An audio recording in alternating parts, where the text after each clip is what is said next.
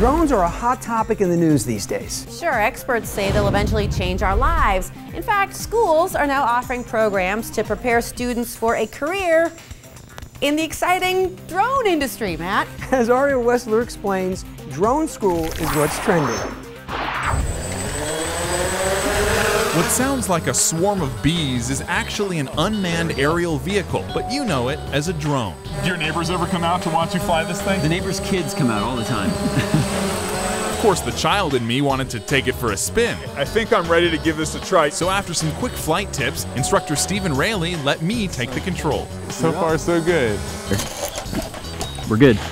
Yeah, we'll get back to that later. Rayleigh teaches at Unmanned Vehicle University, an online school offering a number of degrees in all things drone related, and the only one of its kind in the world. It just kind of blows my mind that there's a university specifically for that purpose.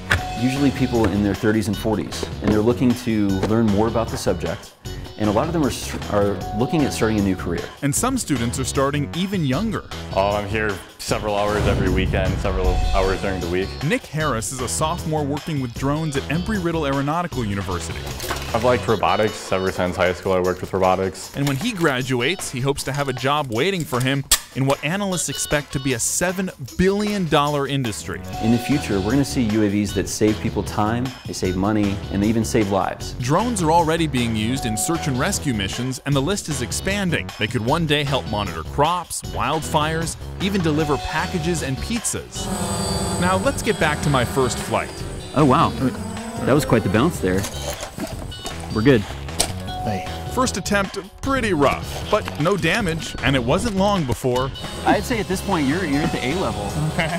You hear that? I'm getting an A in this class. I've only been doing it for 5 minutes. I was passing with flying colors. Look at that, you're a drone pilot.